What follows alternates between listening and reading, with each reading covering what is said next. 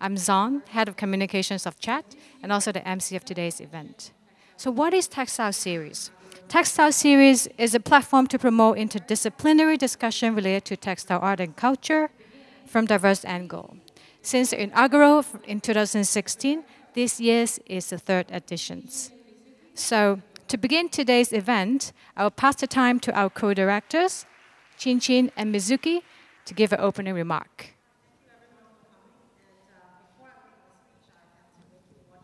Hi, everyone. Thank you for coming this Sunday morning to listen to our esteemed speakers for the Textile Series 3.2 discussion forum.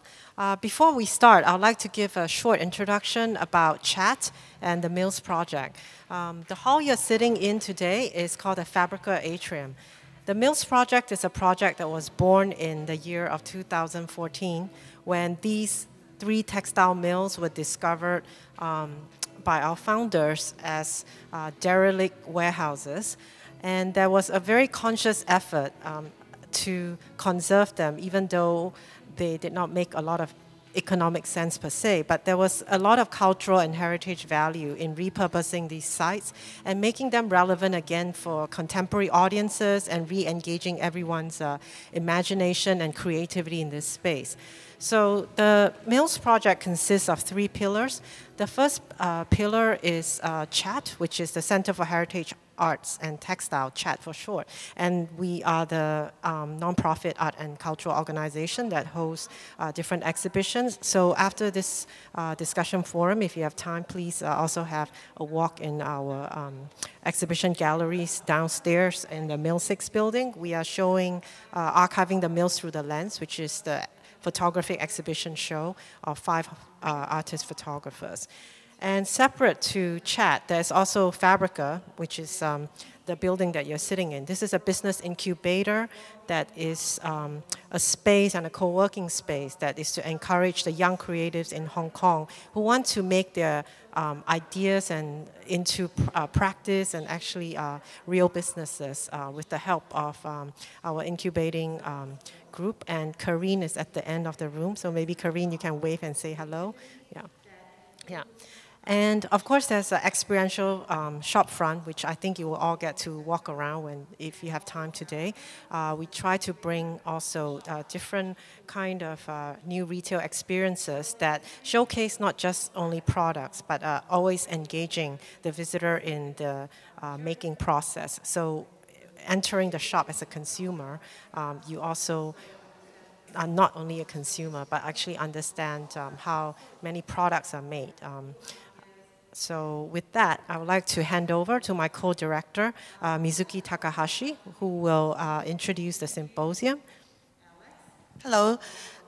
Thinking about the history which this Mills building have had, and we decided to set the themes, the textile legacies now and the future, to discuss why we have to preserve the heritage, what we have to narrate to the next generation. And yesterday's symposium, we invited one speaker, and the keynote speaker, and the 3 panelists, and asking them to introduce the issue they're handling with in preservations and growing up the next successors to pass over the textile technique and the technology to next generations. And one of the biggest keywords which we learned yesterday is collaboration. So the many speakers actually collaborating with the young designers, the musicians, and as well as the big European fashion brand to survive, and also to tell their technology and the beauty of the textile, and also spread out their legacy to the wider audiences. So today's the symposium, we are expecting to listen to the more socio-political agendas which the institutions and artists are facing with through their exhibitions and also the art production process. So then I also need to your cooperation to make this forum more exciting. There is just small stickers and on the mushroom table behind of you. And during the tea break, please contribute to give your questions or comment on this paper and attach the whiteboard, which is the whiteboard is located on the behind of you.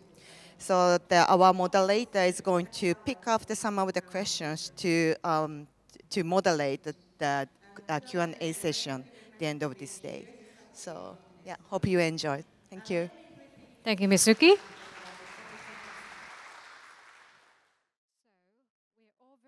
Okay, so now we will begin section 4 to discuss how to narrate textile legacies. We're very excited to invite Ms. Johanna Engman, Curator and Industrial Heritage Coordinator of Textile Museum of Sweden in Borås, as well as Ms. Antonia Syme, Director of Australian Tapestry Workshop in Melbourne, to share the very unique experience with us. The first presentation will be delivered by Johanna, who curated the permanent exhibition Textile Power at the Textile Museum of Sweden, which presented an overview of the textile industry on both local and global levels. This exhibition won the Exhibition of the Year 2016 award, the most prestigious prize an exhibition can be received in Sweden. Let's hear more from Johanna. Johanna, please.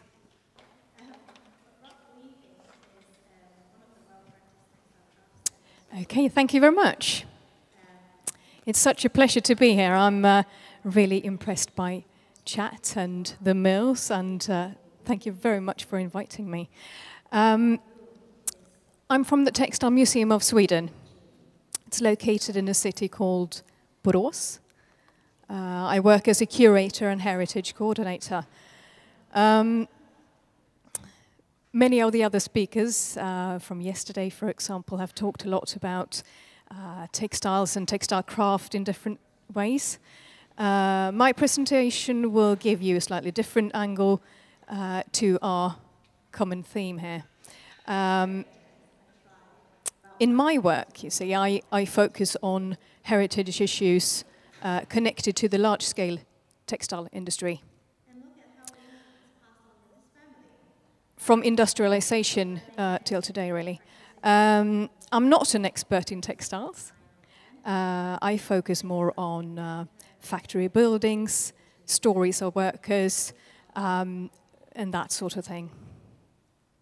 I also work with urban development from a heritage point of view.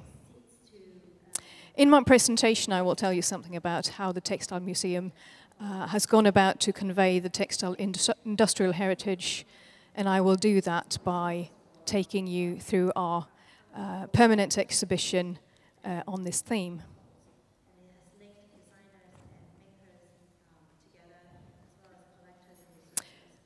I know some of you have actually been to Borås, but most of you probably haven't.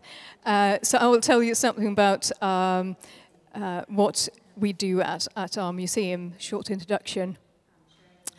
Our archives and exhibitions focus on a broad variation of textiles, from heritage to smart textiles, from history to present, really. We take in art, craft, design, fashion, and industrial heritage. A big part of our work is connected to our collections. We have about 30,000 textile items, around 400 textile machines, and a whole lot of textile-related items as well. Just like most museums, we have permanent exhibitions as well as temporary. This picture is from the opening of the Iris van Herpen exhibition in 2014. Coming up very soon now is an exhibition about Cristobal Balenciaga, produced by the Victoria and Albert Museum in London. And it will focus on his revolutionary designs from the 50s and 60s. So all of you who are in Borås on Saturday are, of course, very welcome to come to the opening. The museum has a feeling of energy, bright colours, playfulness over it, really. And we've got a lot of activities, a DIY area where people can play about and try their creativity. For example, we have a big try-on wardrobe, which is very popular, where people can play about, as you can see.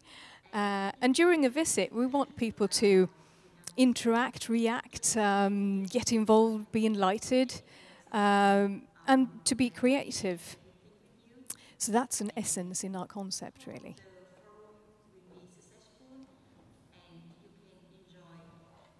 We moved the museum to a new location about 5 years ago. Since then, we share the same building as many other businesses and companies and institutions, all with textiles in common. The Swedish School of Textiles is in this building as well. We have a lot of collaboration with them. And this hotspot for textiles is called the Textile Fashion Center. It's located in former textile mills, and we have a lot in common with Chat and the mills, as you probably can see there. This photo is from the 40s, when the factory expanded quite a lot. And these former textile industry buildings used to be closed behind fences like this, say 8 to 10 years ago. Yeah, they had quite an abandoned feeling to them, really, just like the mills had before. And a property developer took on the challenge to transform this from a sort of backyard feeling to high class, I suppose. From the pictures I've seen from the transformation of this building, we have so much in common, really. Since it became the Textile Fashion Center, now 5 years ago, this place is now buzzing with students, researchers, entrepreneurs, and all sorts of people who love textiles.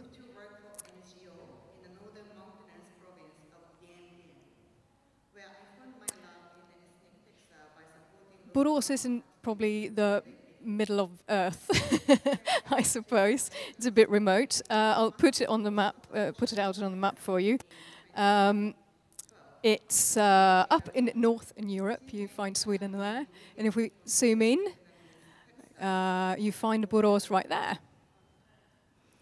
So it's in the southern parts of Sweden. And it's the textile center of Sweden, just like Tilburg is in the Netherlands, for example. And it has a long tradition of crafts in the area of Borås to bring an extra income to agriculture, really. So since medieval time, the craft of making textiles have been organized in a system where merchandisers have supplied thread to weavers who in their homes have turned it into fabric. They then returned it to the merchandiser, who then could make fortunes out of selling it on. And this meant that when industrialization finally made its breakthrough in Sweden quite late, mid-19th century, the preconditions to succeed were quite good. Because the workers around in the area had the feeling for the craft and for good quality textile, and the merchandisers had the money to invest in industry. And textile industry became very successful and came to build welfare in this area. You might not think of Sweden as being a poor country, but it used to be. And in quite a short period of time, industries like this built the welfare and made Sweden one of the top welfare states in quite a short period of time. And the textile industry in this part of the country was really important in that.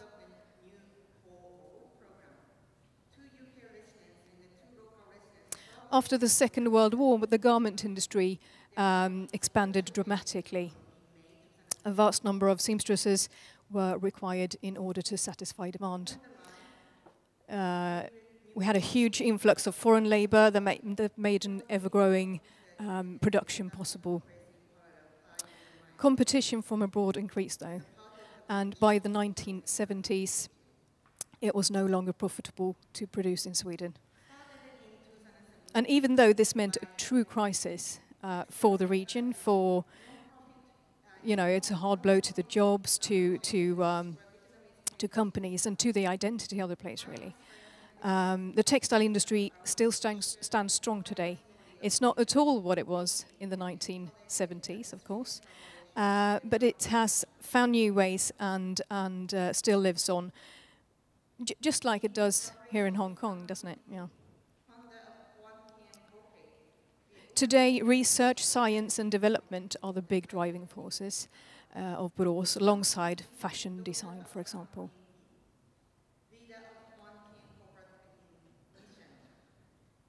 So, back to the Textile Museum. In 2016, I led the project of producing the museum's permanent exhibition about textile industry, from concept to award-winning display. The history and development of the textile industry of the Borås area was, of course, something that we decided to build our storyline on.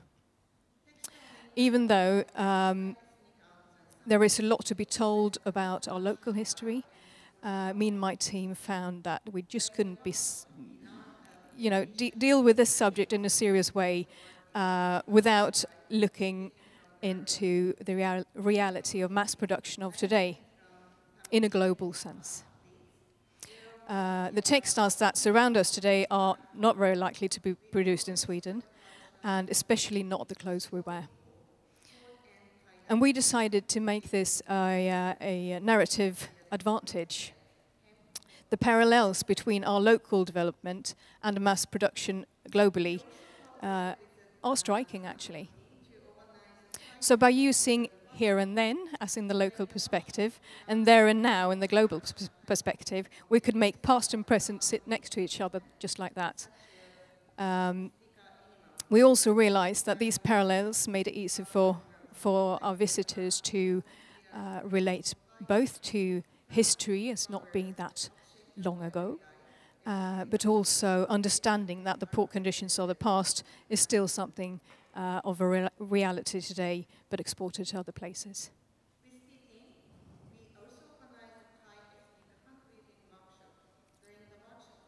It was also completely obvious to us that both light and dark sides had to be told. Textile industry has built welfare, but it's also an industry associated with low wages, bad working condition, environmental problems, and more. Sustainability, the lack of it and what to do about it, plays an important part in the exhibition. The excessive consumption of clothes in the rich parts of the world is also something that plays a big part of the story. It's also key for the visitors to put themselves in their own consuming patterns in relation to what they meet in the exhibition. We all have a responsibility in how we do our shopping.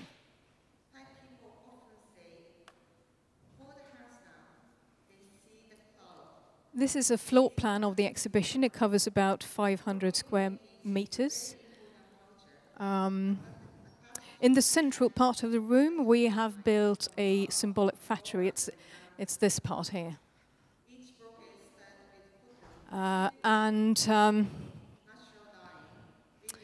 It frames and hearts the sort of frames the heart of the exhibition, and the walls are built out of expanded metal, which means that it gives a semi-see-through effect that makes it possible to keep a slight connection between the inside and outside of these walls. You can see them behind the neon signs there. Expanded metal. When you enter the exhibition, this is what you meet.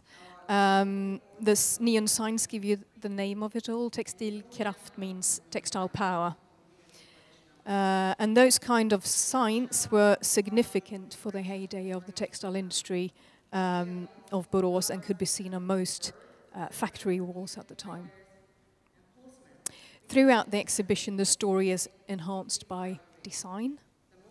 At the entrance, you can see an introductory film projected on these workers' lockers, for example.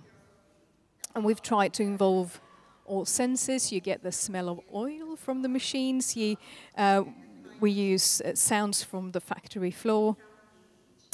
We use a lot of pictures and film. And lighting is crucial as well to the experience of this exhibition.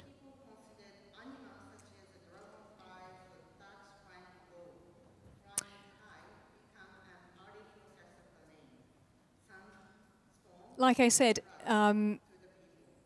we've built a symbolic factory, and this is what you find inside.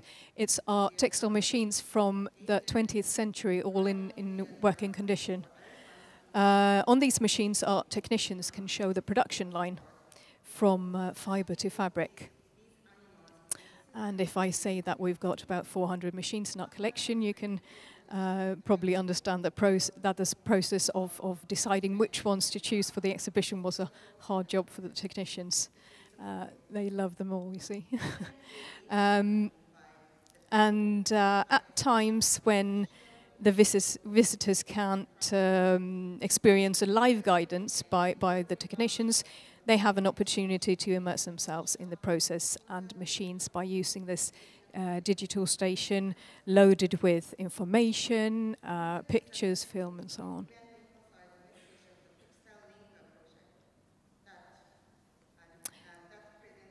So back to the floor plan. The machines are in the middle, like I said, and around it we tell the story about the textile industrial pros and cons, really.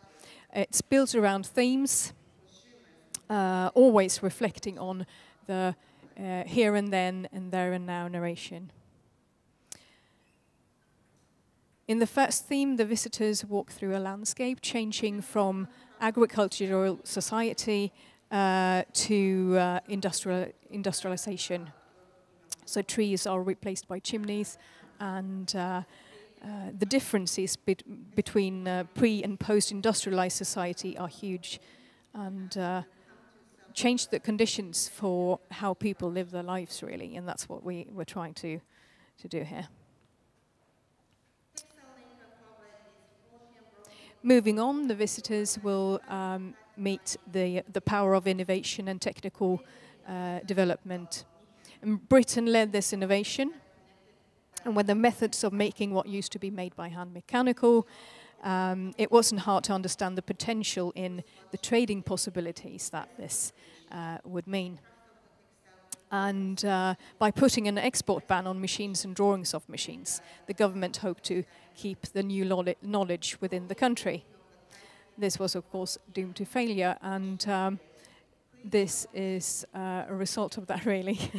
It's the first machine that was smuggled into Sweden. It was in the 1720s, and espionage smuggling was really an industry in itself. This actually was smuggled from Holland to Sweden. The garment industry became huge after World War II. And a vast number of seamstresses were required to satisfy demand. We had a huge influx of foreign labor, and the industry thrived. The competition from abroad increased, though, and the garment industry moved on to other places where manufacturing costs were lower. And this is something that goes on still today. The search for the least expensive seamstress still continues, and today it's the poorest parts of Africa that's location for new textile industry.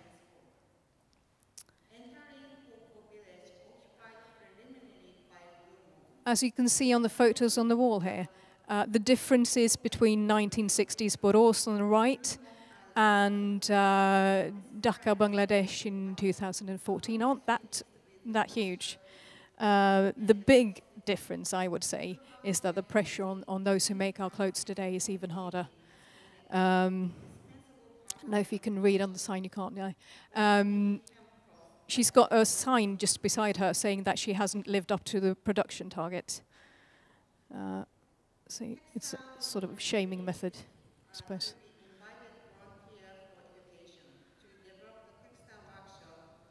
The next theme is set in a shop environment. Grab a bargain, eh? We buy clothes like we have never done before. And the more we buy, the more are produced. Our overconsumption of clothes is far from sustainable, and the low price we pay for a garment is not a cost to us, but to those who are underpaid making them, of course. We have a lot of students coming to our museum, and this is really a part of the exhibition that gets them going. It makes them reflect on their own part in this sort of upside-down world of textiles, but also gives them an opportunity to analyze and think about what they can do about it, what each and every one can do. Like I said, the textile industry built welfare in Borås. We went from a poor country to a welfare state. 100 years ago, though, the textile workers of Borås really struggled to make enough for a living. And the similarities to today are striking, like I said. This is a copy of a real home of today. The original is found in Dhaka in Bangladesh, and home to a family of textile workers. You get huge areas with sheds like this, and here and then and there and now, and there and now is sort of coming back again. Long work days, low wages, poor housing, poor conditions for the children are some of the parallels that we see. But there is also a power and a will to change, and that's important to know. Slowly this struggle brings things to the better, and creating awareness of the situation for the people that make our clothes today is one of the important things that we want to lift in this exhibition. Another characteristic for textile industry that we just wouldn't see past is its history and ongoing problem as a polluter. Discharge like the one you can see behind the desk, the colors are really quite weird here, but discharge like that wouldn't be accepted in Sweden today. The picture is taken in Sweden, though, in the 70s. And has given Sweden the most polluted waters downstream Borås because of the textile industry being so strong there. And like the rest of the large-scale industry, this problem has also been exported to other places. Nowadays, though, it's leaving even bigger problems behind because it's polluting freshwater supplies for millions of people. To explain the complex world of textile industry in a simple way, we've created a game that the visitors can play on the actual floor. Pros and cons and the complex game of keeping a company profitable in a competitive world gives the visitors the opportunity to reflect on these issues. The winner who first reaches the director's chair behind the desk is met by a message saying, congratulations, you are the most successful business manager, but did you play a fair game?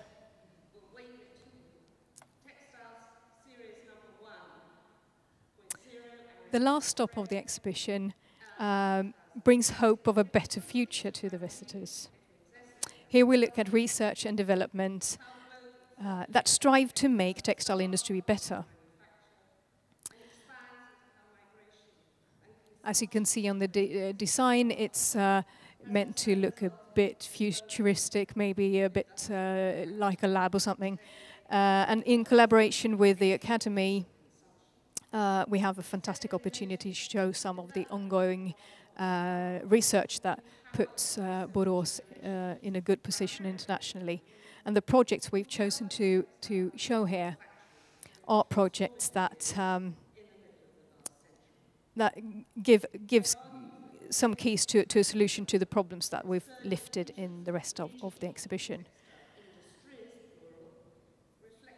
So the strive towards sustainability is sort of common to all these projects that we show. And again, the visitors get a chance to look at their own part in this.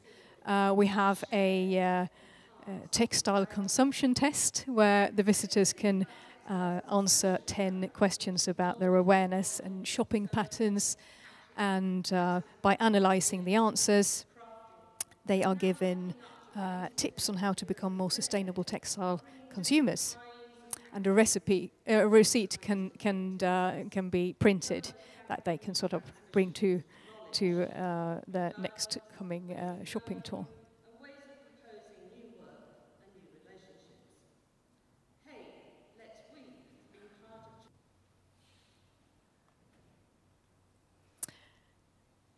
The Textile Power exhibition was awarded the most prestigious award you can get in Sweden for an exhibition last year, and was awarded the Exhibition of the Year 2016.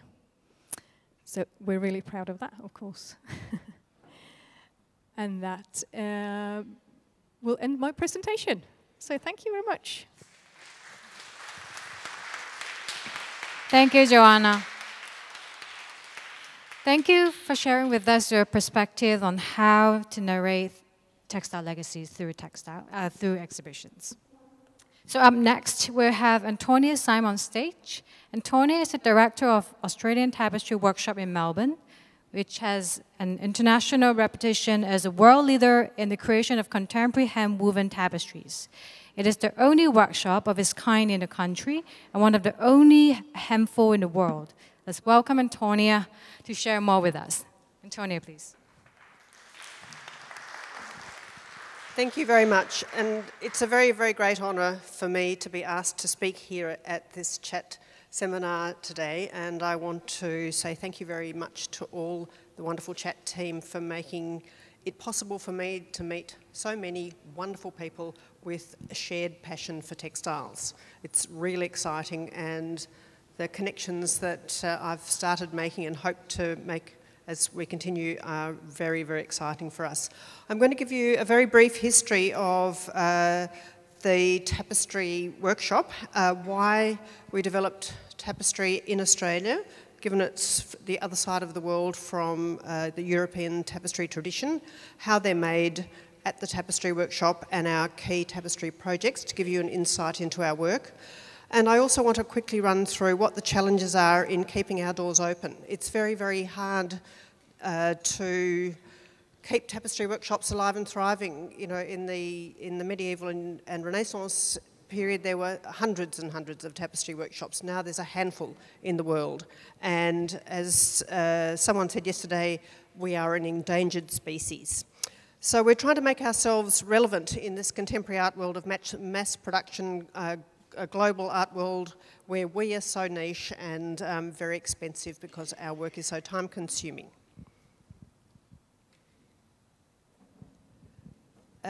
We are housed in this lovely building in Melbourne, which is a 19th century building that has always had a textile history. We're very proud to be able to continue this history. It was once a drapery and then a glove factory, then a knitting mill. So we have worked in this incredibly flexible, beautiful space in South Melbourne, where we get southern light from which is for us is the soft light to work in this very flexible space. All of our looms are beautifully engineered American looms by Shannock, and all of them except our really large one at the back are all movable. So we can actually reconfigure the space very, very quickly for events, for talks, for fundraising dinners and so on. So it's a wonderful space. We can work on a number of different projects at any one time. So the Tapestry Workshop's been operating for 42 years, and 9 years ago we decided to change the name from the Victorian Tapestry Workshop to the Australian Tapestry Workshop to really reflect our national and international ambitions. The modus operandi of the Australian Tapestry Workshop is to work with contemporary artists and architects, and we really seek to challenge our weavers by providing stimulating and testing designs in a wide variety of mediums, such as drawing, digital images, photography, painting, ceramic, watercolours and collage, for example.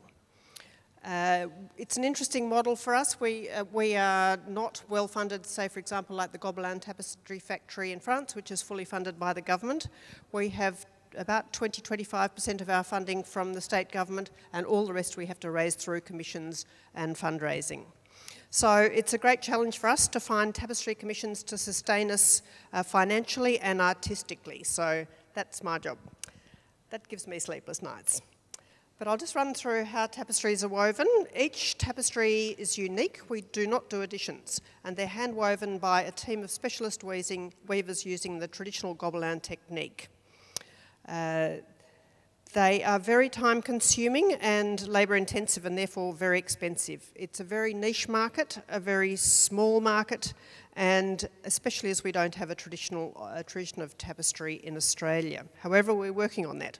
So our challenge is to build new markets, to build reputation for high quality tapestries, for innovative tapestries, and we also are trying very hard to push this as a very high point in an artist's career to work with us.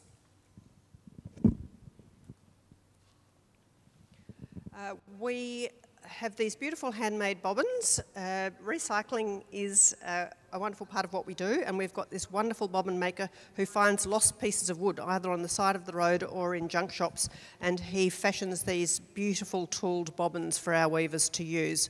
Unlike our European colleagues, we use a little metal tip which actually gives the weavers additional weight in packing down their weft thread, which actually is fantastic for saving their necks, their backs and their shoulders from wear and tear. These bobbins are all holding our yarns. Our weavers use from between 10 and 15 different colours on any one bobbin at any one time. All of these dyes are dyed in the Australian Tapestry Workshop. This is a small sample of our palette. Our weavers use a palette of 370 wool colours and 200 cotton colours. This is our dyer in our very modest colour laboratory. It's very, very small, but it does what we need to do in order to keep quality control over our materials. It's extremely important for us to have that quality control of it, the colours that we want and the quality of the yarn that we need, and to have it as we need it. We use wool that is Australian wool, and it's all sourced from farms where we can trace it back to the farms, and the farms are concerned with environmentally sustainable practices and humane animal practices, which are all values that we want to be associated with. As part of the weaving process, a critically important part of our weaving process is once the design and the artist have been finalised, our weavers start doing a whole series of experimental samples where they look at different warp settings, colour relationships, scales, textures and ways of translating the design into the medium of tapestry. They can also draw inspiration from our wonderful archive of every sample that we've woven on over 500 tapestries woven throughout our 42-year history. And here's our younger weaving interns working on the tapestry, which is about to be finished next week, looking at all the different warp sets and colour variations in order to be able to feed these back to the designer so that they can settle on the shared vision. I'm now going, this is the exchange, the really important exchange with our, in this case, architect, who is looking at the interpretation of the second Tapestry Design Prize for Architects that we have initiated, which I'll talk about a little bit further on. Justin is an architect based in Singapore who's also a theatre designer, and he was the successful winner of our second prize. We operate with artists all around the world, and so this is where we can use the internet very effectively, so we can actually have ongoing creative exchanges with artists through Skype. So we're very traditional in many ways, but we do use modern technology when we can. So here, our young weaver is looking at, she's actually essentially making the cartoon. So once we've got the design, and we tend to like to have a design which is much, much smaller so that we can blow it up and that we have much more capacity for interpretation. So once the design's been settled on, we blow it up to scale, and then it is traced on mylar film, essentially, which is essentially a map of the key areas that we need to interpret on the tapestry. This is then printed onto a cartoon which hangs at the back of the tapestry loom. As you can see, there's a loom that has been warped up with cotton warp. Once upon a time, we had a very strong textile industry in Melbourne, and we used to be able to use Australian warp thread. Now we have to source Egyptian cottons from Sweden. So, the loom is warped up, and she's just about to. And you can see the bottom floor of the tapestry has already started. And here we have the tapestry underway. The design is on the right. Interestingly, with colour printers and computers these days, we have found that every computer is calibrated differently, every printer is calibrated differently. So now we ask the artist to, if they're working in a digital form, to actually print off the exact print according to their colour palette. Because we did a whole range of samples for Justin, sent them off to Singapore, and then Justin decided that the palette was incorrect. So it took him 7 goes to be able to get the design on the right. We set out the palette of all our yarns on the floor, so the weavers are surrounded by their palette and can pull on all the colours that they need as they work. This is just going to run through some of our tapestries, some of our most significant tapestries. Can you all hear me at the back? Okay. This is probably our most notable tapestry. It's huge. This took 22,000 hours, which is essentially 11 weavers working for 2 years to be able to make this tapestry for the Great Hall of our new Parliament House in Canberra.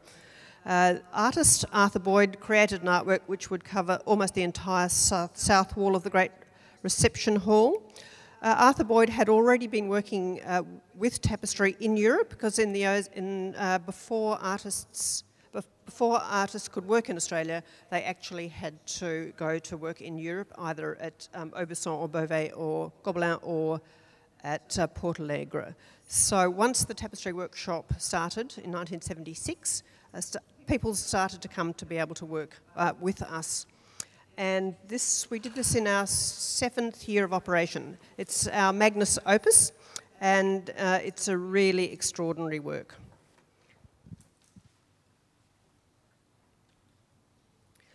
This is a tapestry that we're very honoured to have in Sydney's most iconic building, Australia's most iconic building, the Sydney Opera House.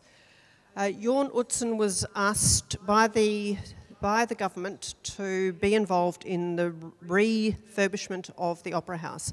The Opera House saga ended very badly for Jorn Utzon. There was a breakdown of relations between the government engineers and bean counters and Jorn Utzon, and he went back to Sweden, and the project was finished by another architect. So the government was keen to re-engage Utzon, and in the re-engagement process they asked him if he'd ever he'd ever designed an artwork or ever wanted to design artwork for the building, and he pulled out this tapestry design that he had under his bed. So we were extraordinarily honoured to be able to work with Jorn Utzon and his daughter in making this tapestry for the Opera House, which is now hanging in the Utzon Room in his honour. In the late 1990s and early 2000s, we were doing a lot of work in Singapore through a number of commissions. We've got a major commission in Singapore's Esplanade Theatres on the Bay, and this is a wonderful example of a project we did with Singaporean artist Eng Tao, which is hanging in the Ministry of Foreign Affairs in Singapore.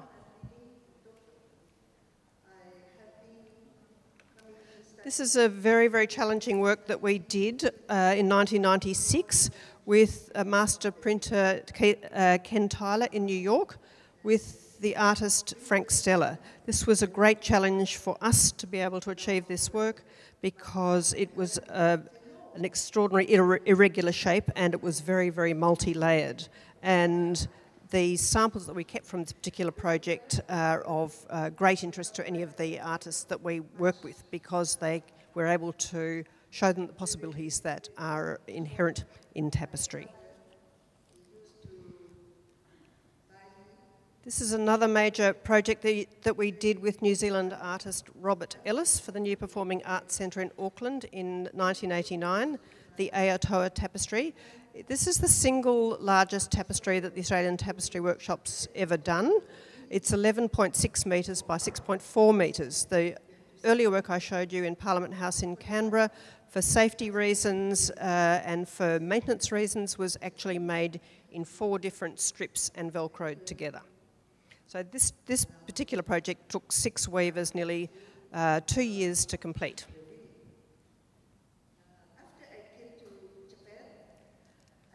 These are 2 beautiful works that we did with Hong Kong-born artist John Young.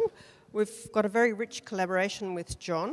On the left is Open World, which was commissioned by the State Government of Victoria as a gift to the people of Nanjing in China, as to celebrate the sister city relationship and also to celebrate the new library in Nanjing.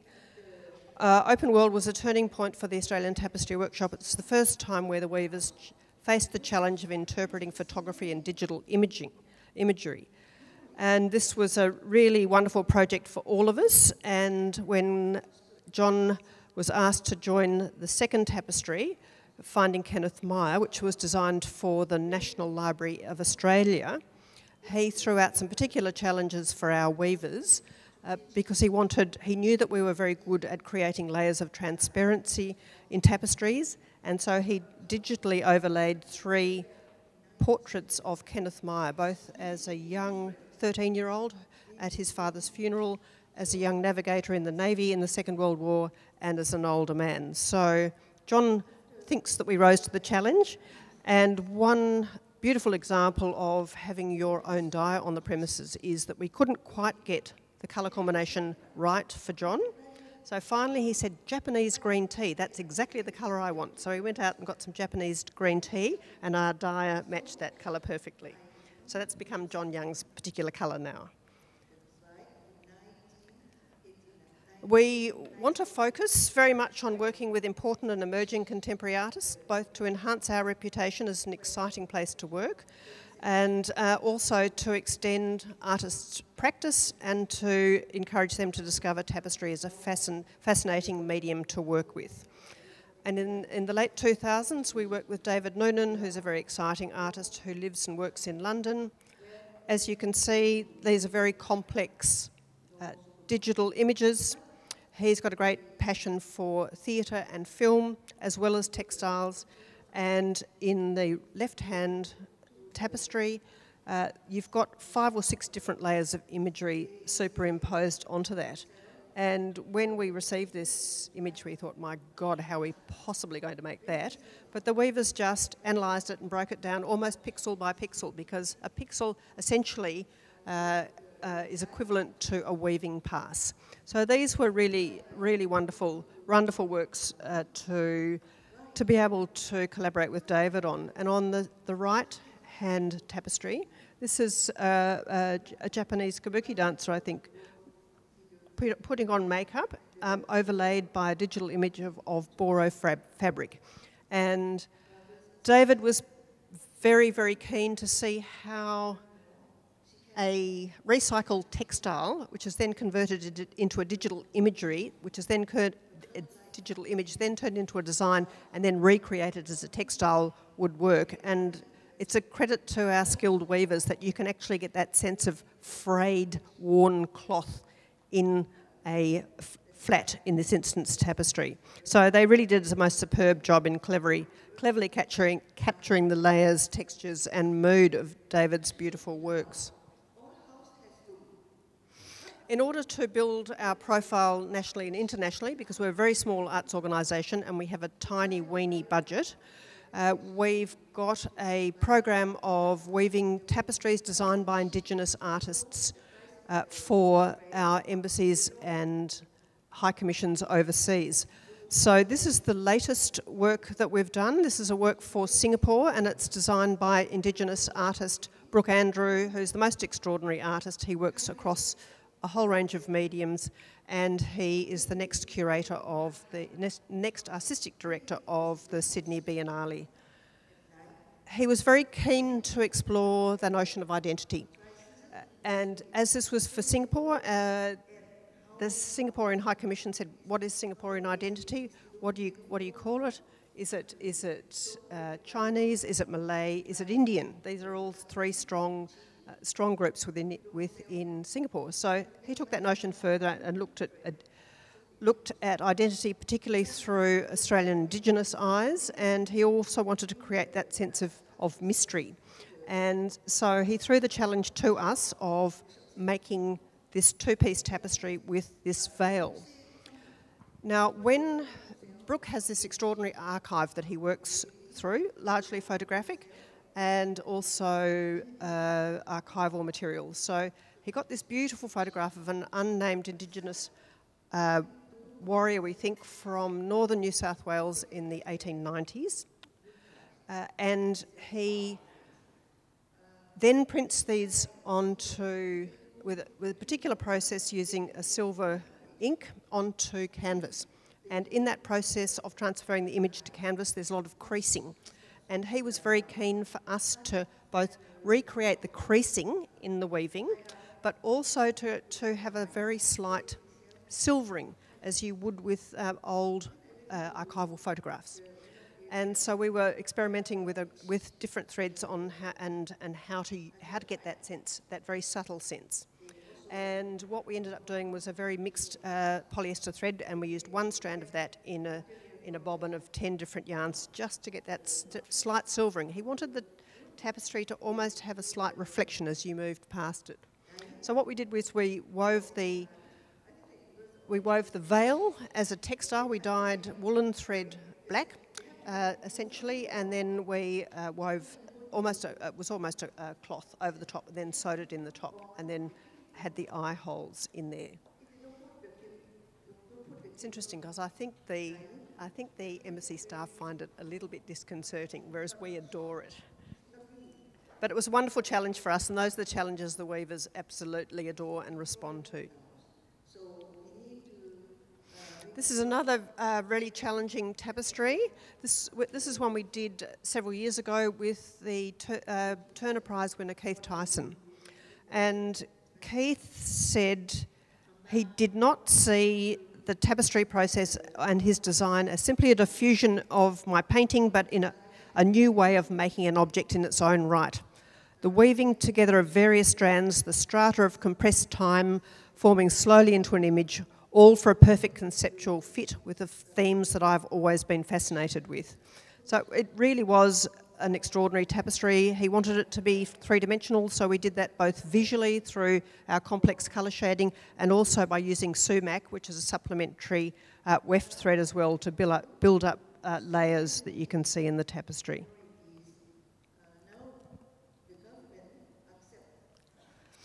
This is another tapestry designed by architect John Wardle, which was the winner of our first tapestry design prize for architects, which was quite extraordinary. He called it perspex on a flat surface, so he was very interested in the sense of planes and light.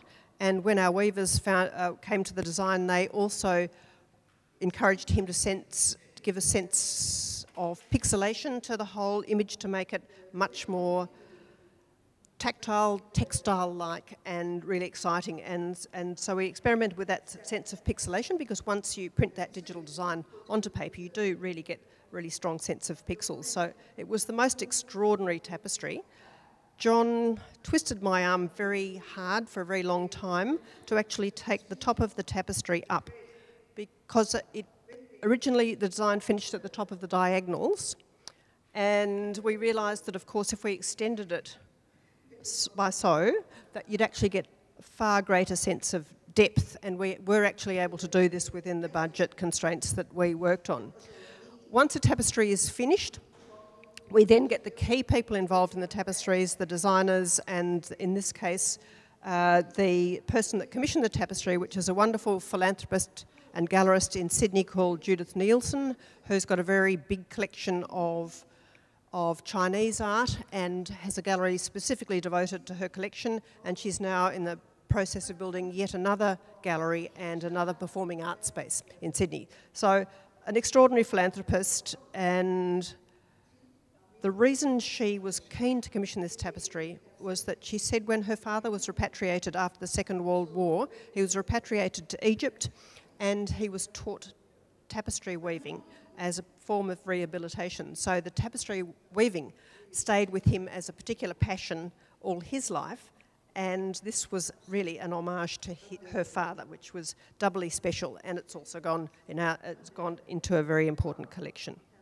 So the tapestry is cut off, and then we essentially finish the tapestry off by knotting it on, knotting all those loose warp threads. We then make a hem, then we put on the hanging system, we give it a conservation lining, and it's free to go off to its new life in a new world. Another work we did was with artist Janet Lawrence, who's very involved with environmental concerns.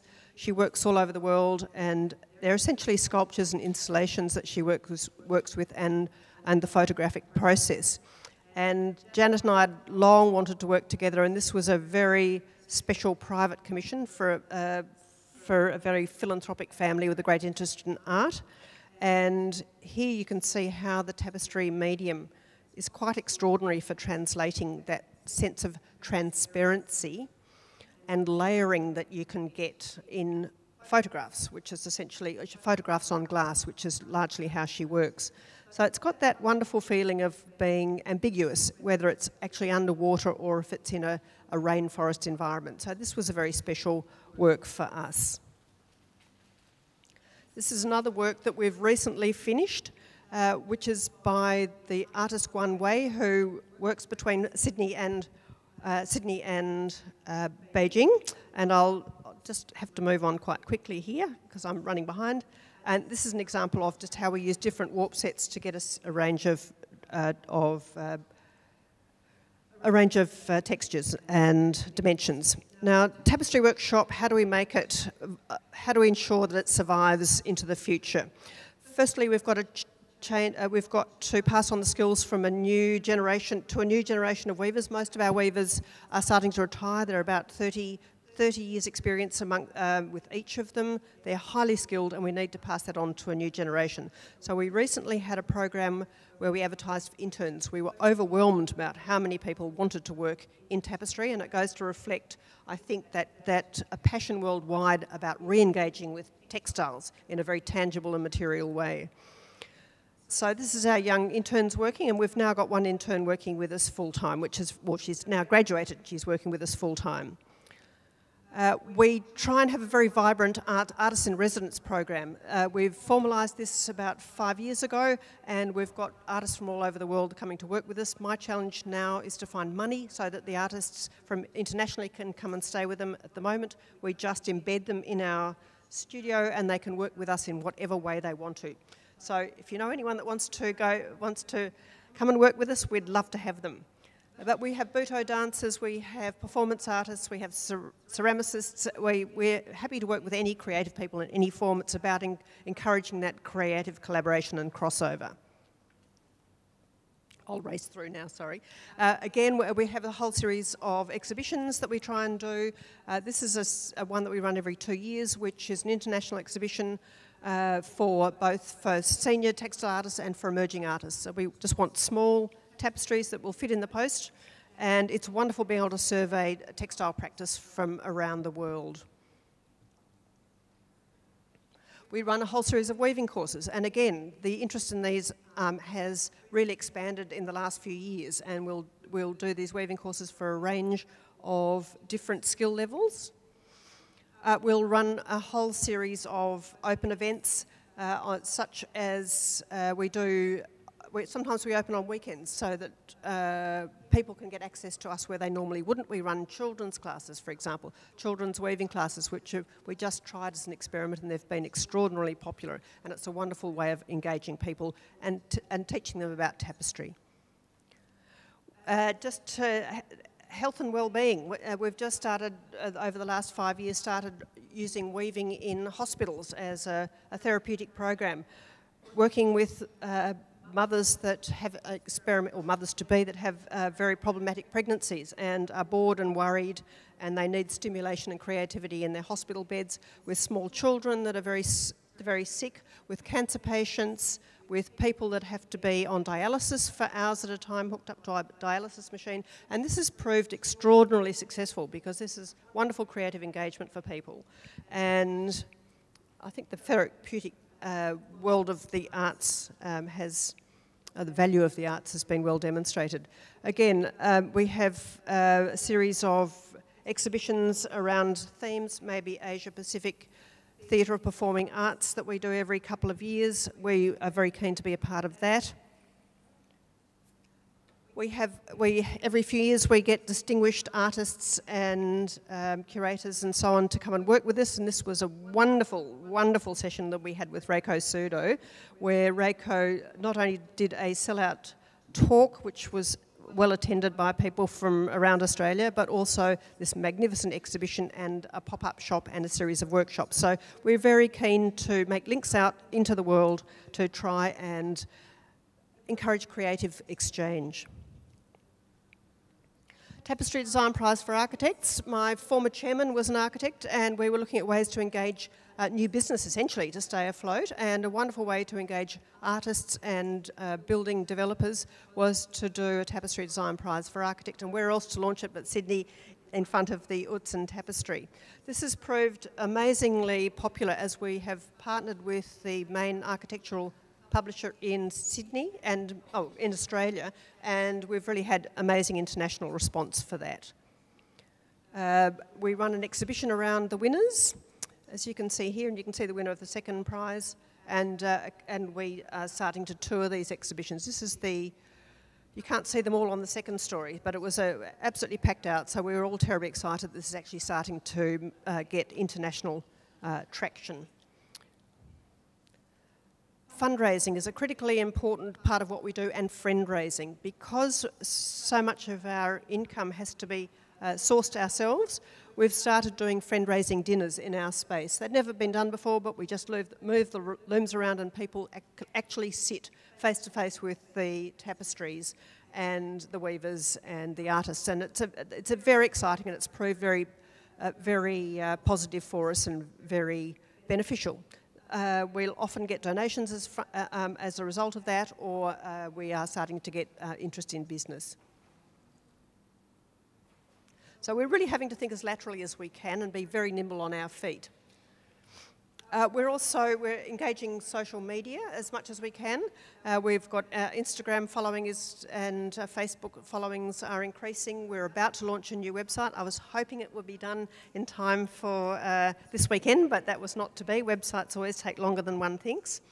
And we changed our name, as I said before, from the Australian Tapestry Workshop, from the Victorian Tapestry Workshop. We've got copies of our Lotus magazine woven up the back there for all of you to take home. We only put out one a year because the work that we do is very, very slow. So you'll see a year's worth of work encapsulated in our magazine.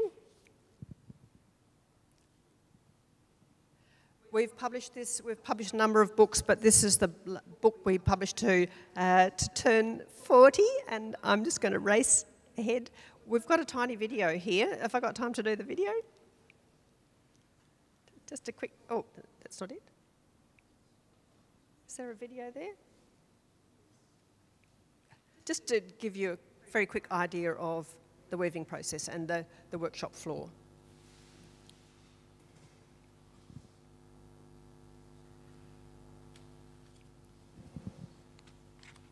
So sorry to gallop through the Australian Tapestry Workshop. I just wanted to give you a potted overview of what we do and how we try and keep an ancient art form alive and relevant in this common day and age. It's hard, but it's also extremely exciting, and the more we keep doing this, the more we're meeting with and working with extraordinary people. So that's it. Thank you very much.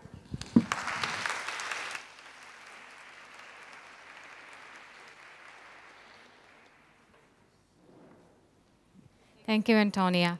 So now we're going to have a very short coffee break. We have prepared some memo at the mushroom table on the back, as you can see. So if you have any questions to our speakers, please fill one, and then you can put it on the whiteboard.